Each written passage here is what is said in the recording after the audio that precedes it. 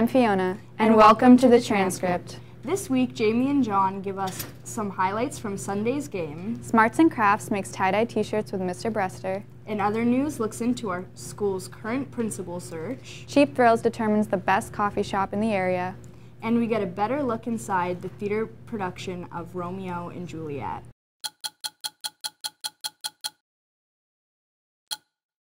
On Tuesday, a record-breaking cold snap hit the Great Plains and East Coast with severe winter conditions. As of Wednesday, 30% of the continental United States is experiencing snowfall, according to the National Oceanic and Atmospheric Administration. By the end of the week, temperatures in an estimated 300 locations are expected to tie or break national cold weather temperature records.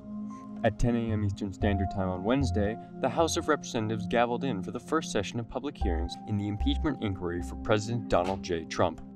Wednesday's witnesses are William Taylor, the U.S. Chargé d'Affaires in Ukraine, and Deputy Assistant Secretary of State George Kent.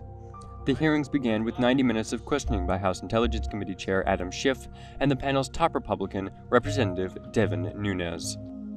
Much of the low-lying areas of Venice, Italy, were partially submerged Wednesday after being hit by the highest tide waters in more than 50 years.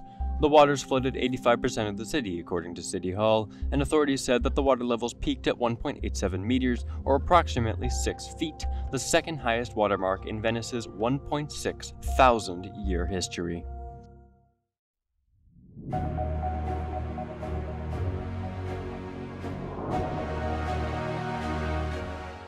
This week for the New England Patriots had a bye week, but as for the other teams in the AFC East, it was different.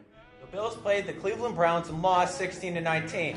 The Dolphins played the Indianapolis Colts and won 16-12, giving the Dolphins a 2-game win streak.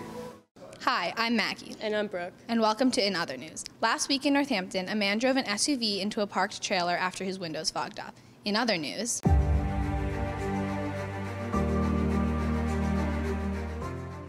last summer, NHS's principal for over a decade, Brian Lombardi, resigned from his position, and with his departure came the search for his replacement. The candidates have been narrowed down to 2 finalists, Ted McCarthy and Lori Valancourt, who toured the school and met with community stakeholders at meetings this past Wednesday. we sat down with both candidates about this process to ask them about their new potential positions. After this rigorous process, our new principal will start July 1st, 2020. I really think that I have come to know Northampton High School over the last 4 years, both in my role as an associate principal of curriculum and academics, and most recently in my role as an interim principal. I think having a sense of who our students are and who the teachers are here offers me a nice opportunity in how to help move our student and all of the players here forward in the work that we have done. I recognize that we have some pretty unique staff here who have a lot of creative ideas and who have some very interesting stories, and the same holds true for our students. So already having the relationship with these folks, I think offers already some trust, and it makes it easier for us to grow together. I think the way that I could support the Northampton community is, my job as a principal is to listen to students and listen to teachers. And students and teachers often have really good ideas about what's going to make their school an even better place to come in to work and to learn. And so my job as a principal is to help them take those great ideas and put them into action. Some of the best things that we've done at Sutton High School, my job where I am now, is when we've had a student or a teacher who's had a really good idea, and then we found a way to make it actionable. So I think the number one way that I'd be able to benefit the community here at Northampton High is listen to the ideas of the people who are here and have been here for a long time, and probably have a lot of good thinking about what can make it an even better place to come to work and go to school every day. I think I'd be a good fit because in my 24 years, or something like that, it's been a long time, in my many years of experience in schools, I think I've worked really hard to listen to kids and listen to teachers and help each of the schools that I've been lucky enough to be a part of become a better version of themselves. My job is to work for the students and the teachers, and I think that if I were to get the job at Northampton High School, that would be what I would continue to do. I think that my job as principal is not to be there's an old saying that my dad would say, did you get the job to be something or to do something? And I definitely got into this line of work to do something. So I feel like if I got here, my job and the thing that I would do is help kids and teachers feel like they can have a real big say in what happens at Northampton High School.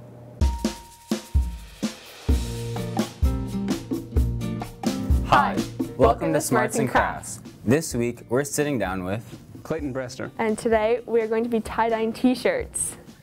What do you do here at NHS? Well, I'm a first-year teacher here, and I'm teaching chemistry and honors chem.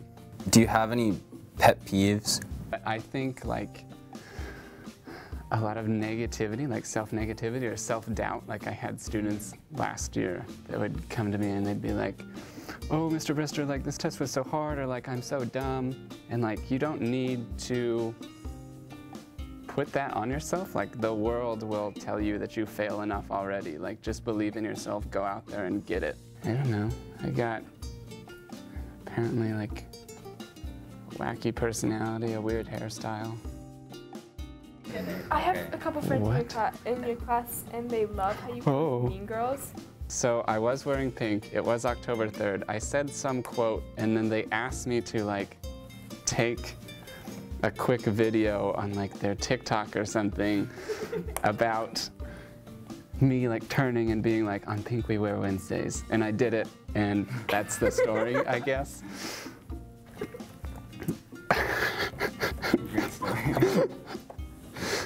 On Pink we wear Wednesdays? I think? I don't know. You mean on Wednesdays we wear pink? I didn't get it. It went right over my head. I got a lot of green on the side there. I guess I should just walk backwards from now on. Just wear the shirt backwards. Or inside out. No one will know. On Pink, we wear Wednesdays. First year at NHS, looking for your group? Here, look. This is going to be your guide for Northampton High, because where you sit at the cafeteria is crucial. You got everyone there. I can see you in any of these groups.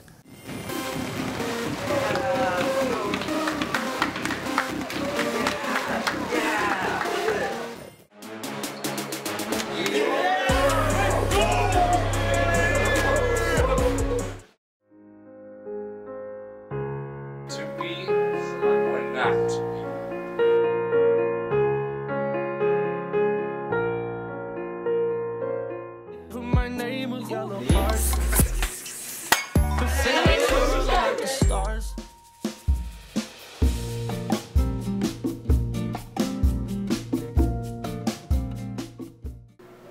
We wear pink on Wednesdays.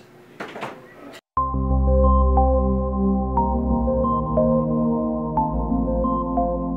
October 31st, the House of Representatives voted to pass a bill outlining possible next steps in the impeachment inquiry into President Donald Trump. Now that the impeachment inquiry is official, testimonies of key figures and Trump administration officials will now be able to be held publicly and broadcast on television, instead of being held behind closed doors with relevant House committees. This is a significant step in the inquiry because it means that the American public will be able to see firsthand testimony that could be potentially harmful to the president.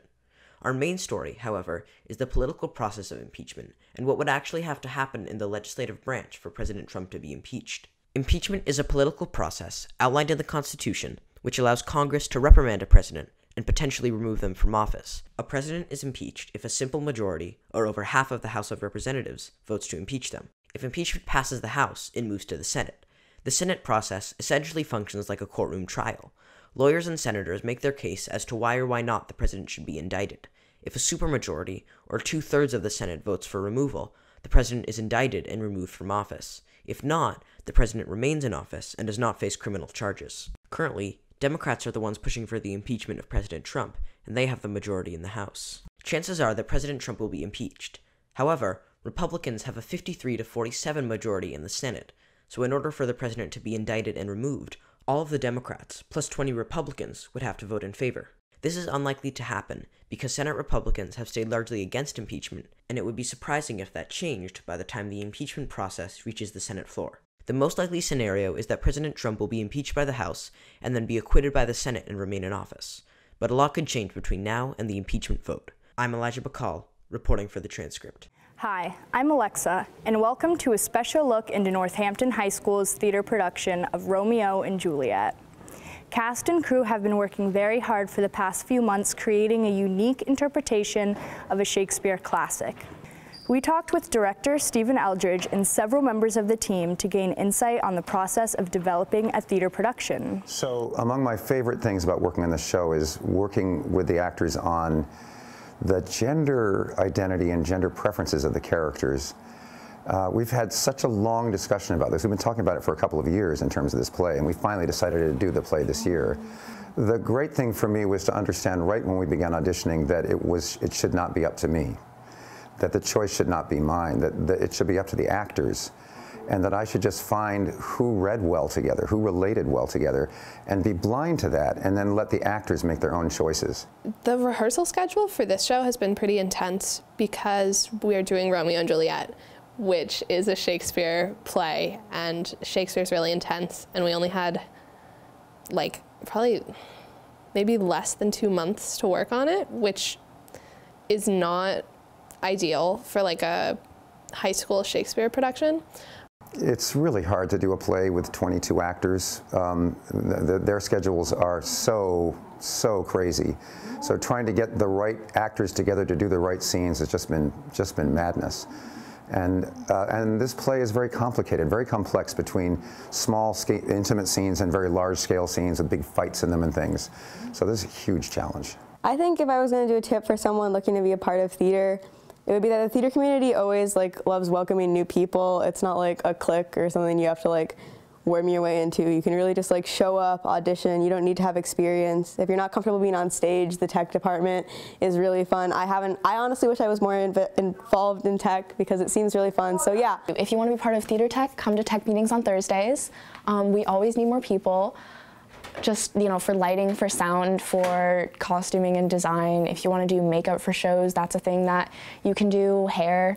And then if you want to act, then just audition. Come support your fellow classmates by getting tickets to the upcoming shows. Tonight at 7 p.m., tomorrow at 2 p.m., and tomorrow at 7 p.m.